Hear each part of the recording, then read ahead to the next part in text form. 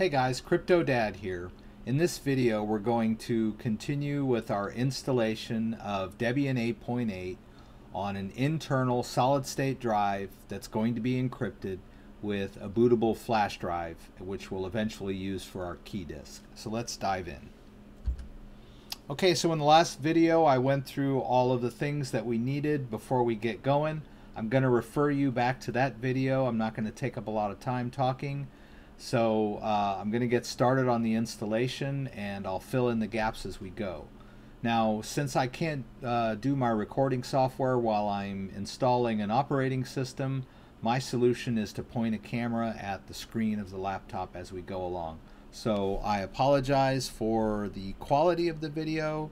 I think I did a pretty good job. And this is the laptop. Okay, and I think we are good to go, gang. So the first thing I'll do is turn this guy on. Now I have both flash drives in the laptop right now. The installation media and the small flash drive that we're going to eventually use as our boot drive when we do Debian. Okay, this particular laptop has a BIOS password. You may not be presented with this, but I am, so I'm going to just enter that password in. Now it booted from my installation media, which is a 64 gigabyte extreme flash drive, and I went into the BIOS ahead of time and set that up so that the BIOS is looking for bootable media in the USB drive flash ports first. Okay, we choose install. We're going to go through these defaults. Now it's going to configure a little bit and look for all my hardware before it gets start running the installation. Okay, as I mentioned in the previous video, I'm using a wired connection, so I'm going to use the Ethernet as my network. So it goes through a little bit of configuration, connects to the internet, and we are good to go. Okay, the host name can be anything generic. I'm just going to choose Office PC. You can choose anything you want that looks generic. Domain name can be left blank. The root password, there's some debate as to whether or not you want to put the root password on there or enable the root account. I personally like to enable the root account, and I'm going to put a password in here, whether a short or a long. I'm just going to put a good password. Let's just put it that way.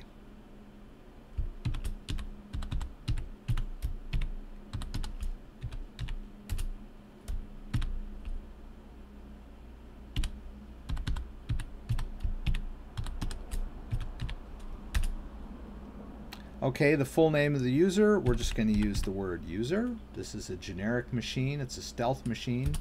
We're going to let it call the user account user as well. Okay, and whether or not you need a password for the user is debatable as well. I'm going to enter one.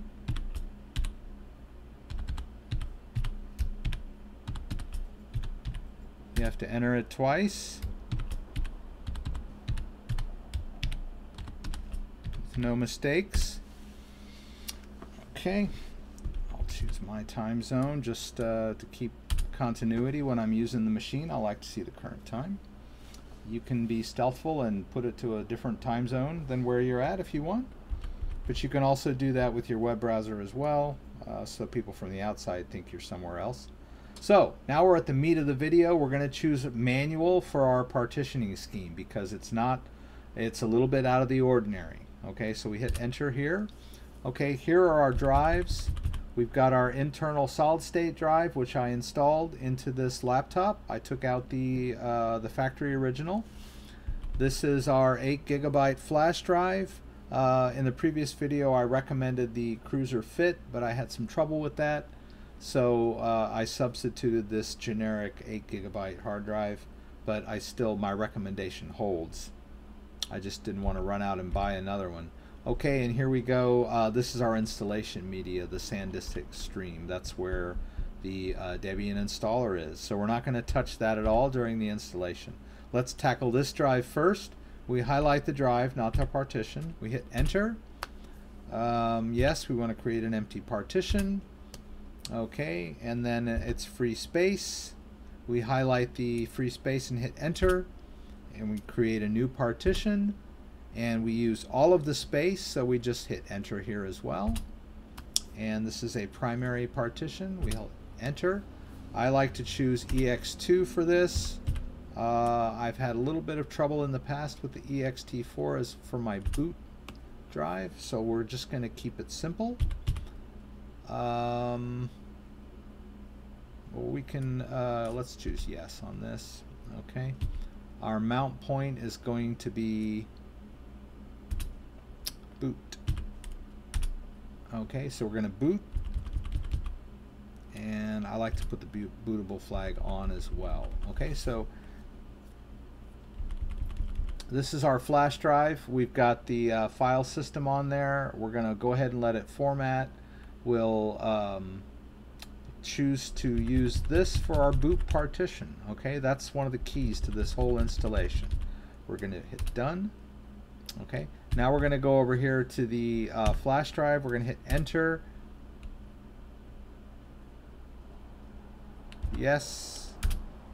Okay, now it's free space. We highlight the free space and hit enter. We're going to create a new partition. We'll use all of the available space, so the default is all of it. We'll hit enter again. We're going to make this one a logical partition, so keep that in mind. This is a little bit important. Okay, now the formatting scheme for this guy is going to be a little out of the ordinary. We're going to choose physical volume for encryption. Okay, so we hit enter. Okay, and then look here, we've got all of these defaults. They're going to be fine. This is a great encryption scheme, it's very secure. And then we hit done. Okay, now the next thing that we need to do after that, you can see it says crypto not active. We want to configure encrypted volumes. Okay, we hit enter, and we're going to choose yes here. It's going to write the partitioning schemes out. So we hit that. Okay, so as it's formatting, is preparing the internal solid state drive, at this step it's also going to choose this point to go ahead and format that flash drive that we set up as well.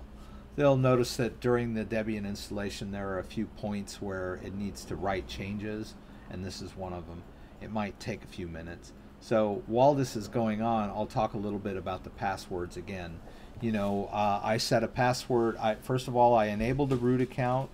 I like to do that, and I put a password on there. It wasn't really long. It was a good password.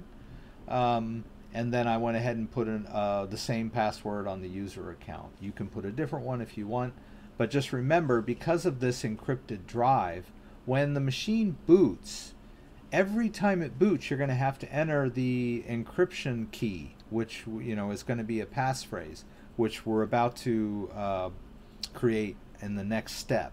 And this is going to be really long and hard to guess. It's going to have high entropy. So anybody that wants to get on your machine is going to be, most of the time, all of the time, they're going to be stopped by this hard drive encryption. So once you get that password entered, it may not be necessary to even have any passwords at all in the user accounts, but I chose to put them on there. Okay, now when we okay, we're done here, so we finish, and after we click finish, it wants to know if we're going to erase it. Yes, we are going to erase it. Okay, this is the step that might take a while. Okay, so as you can see here, this step may be skipped by canceling this action, albeit at the expense of a slight reduction in the quality of the encryption. Okay, now this step too, you'll notice it could take hours, maybe even 24 hours on a regular hard drive. But when you use a solid state drive, it goes a lot quicker. Okay, so I think what I'm going to do is I'm going to go ahead and end the video here while this goes. Maybe a little bit longer, just so you'll get the feel of exactly how long this is going to take. It's at 3% now. It's ticking a percent every 4 or 5 seconds.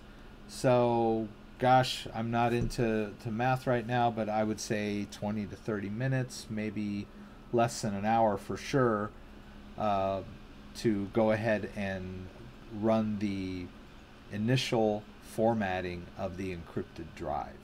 And I highly recommend that.